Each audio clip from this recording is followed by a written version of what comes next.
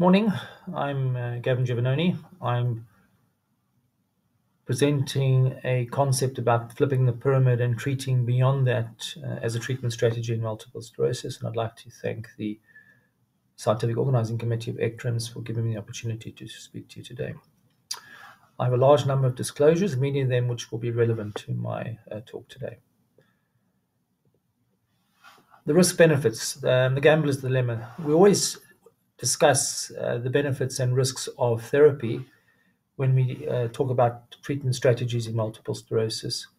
And we often ignore to include the risks of untreated multiple sclerosis. And I just want to remind you that MS is a devastating disease, particularly in the pre-DMT era. We know that the majority of patients develop cognitive impairment that had reduced life expectancy, with about 50% of people with multiple sclerosis being unemployed at very low levels of disability of EDSS-3. The disease impacted on interpersonal relationships, not to mention the economic burden to society and the individual. So we mustn't forget this, that MS is a devastating disease, and to improve outcomes, we need to treat this disease very effectively. Now, the big question is, who will be the DMT responders? And this is the gambler's dilemma. Nobody goes to a casino to lose money. That everybody expects to win. So when you put up 100 people like that and ask who's going to be the responders and non-responders, we don't really know. And what you have to do is put, say, 100 people on therapy, and we have 100 people on what I call tier 1, moderately efficacious therapies. And you'll see that after about 3 to 4 years, the majority of these people will have breakthrough activity, either subclinically in yellow, which is minimal evident inflammatory activity, or red, clinically with relapses. So what you're doing is you're putting the majority of people at risk of failure to find a minority of responders. When you move up to the next tier, so this would be, for example, the orals, you may improve that ratio, but again, the majority of people will fail to find a minority of what I would call responders or even super responders. However, when you flip the pyramid and go to the most effective therapy, first line, and you re-baseline people after 6 months and start the clock ticking again, you will see that about 80% of people will be free of disease activity. So when you go to the top tier of therapies, the majority will be responders with only a few or minority breakthrough in terms of inflammatory activity. And so the question you need to ask yourself is, you had MS, and you want to roll the dice, where would you want to be, in the top tier or the bottom tier? And this is the question, because recent evidence out of MS Base and other databases suggests you spend about 4.1 years on each tier. So if you do have quite active MS and you need the top tier of treatment, it will take you, at least 8 or even longer in terms of years to get to the top tier. So treatment strategies is when you roll the ball or the dice, you have to decide which tier you want to go onto, and this picture here captures all those concepts. Now, we don't use conventional step care. I hope nobody uses conventional step care. This is just clinical monitoring with watchful waiting and slow escalation and often horizontal switching. Most of us now use either rapid escalation or flipping the pyramid. And rapid escalation means we monitor actively using MRI, usually 6 or 12 monthly, and any breakthrough activity, be it clinical or subclinical, warrants an escalation. Or we go straight to the top and we shift. Now, I know that we are constrained by our payers and the licensing authorities, and most of our therapies are licensed according to a level of MS disease activity.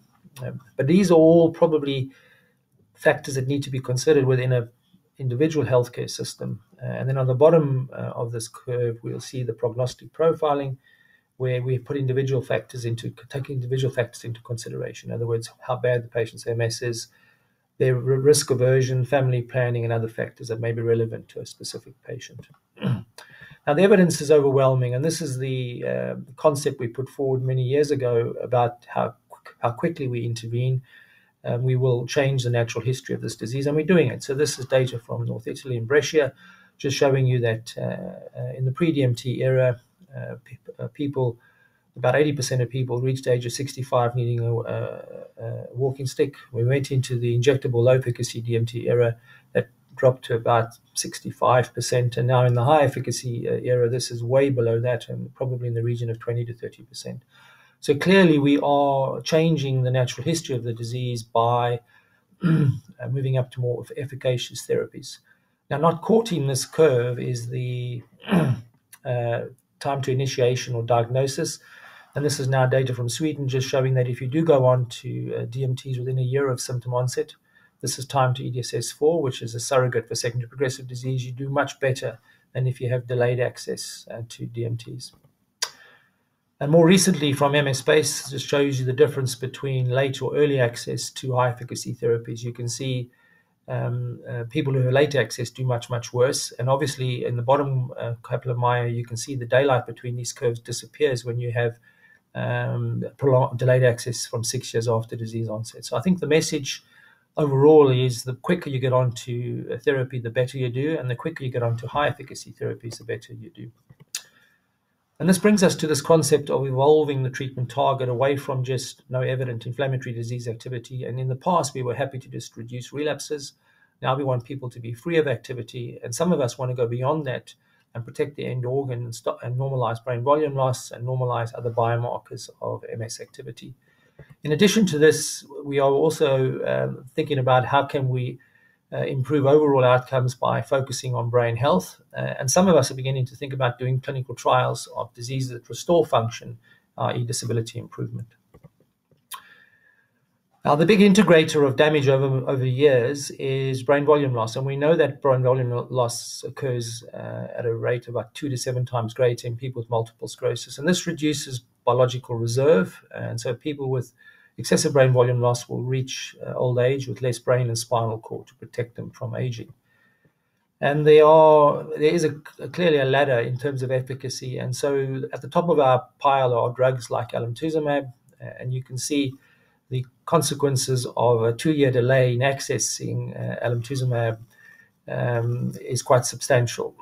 But I think also want to point out that it's not only about the therapy, but also age. And you can see the brain volume loss in those patients that get onto treatment very early is really within the normal range compared to people who are older who get onto therapy. So there is an interaction with age. I must point out that the brain volume loss in people treated with alemtuzumab in the CARE-MS studies ranges from around 0.05 to about 0.15 per annum, which is in the range that you'd expect for age.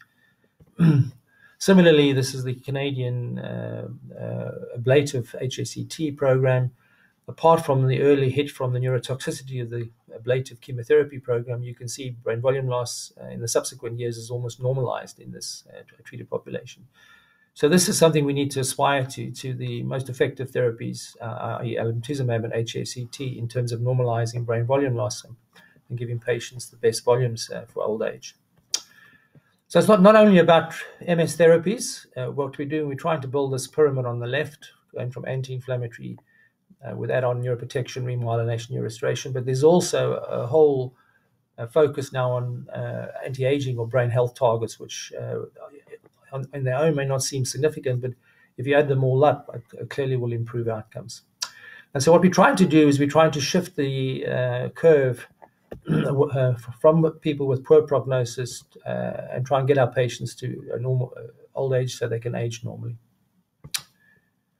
To do this, we need policy. So about 7 years ago, we launched a policy initiative to try and change the way we manage MS and learn lessons from stroke, really, to move from a passive to an active. And we put out an MS brain health policy document where our aim was to encourage the widespread adoption of a therapeutic strategy to maximize lifelong brain health of every person with multiple sclerosis.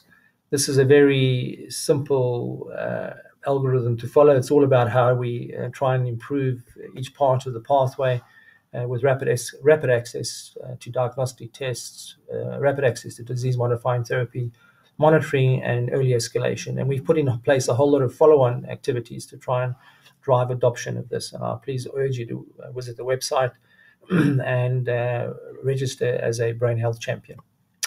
So to conclude then, I'd just like to finish with a story. My father presented at late 30s with chronic renal failure, and he had end-stage kidney disease when he presented. However, he did have intermittent episodes of hematuria when he was a teenager that his general or family doctor ignored. So he did have a sentinel event, but by the time he got to the nephrologist, it was too late to protect his kidney. And the nephrologist said, "Well, what can I do for you now? I would have liked to have started managing you 20 years ago." And that's the message. Similarly, we don't have the advantage of replacing the brain and spinal cord like rheumatologists do with joints. And to be honest with you, they've taught us how to manage MS more aggressively. They've taught us how to flip the pyramid, and we should learn these lessons.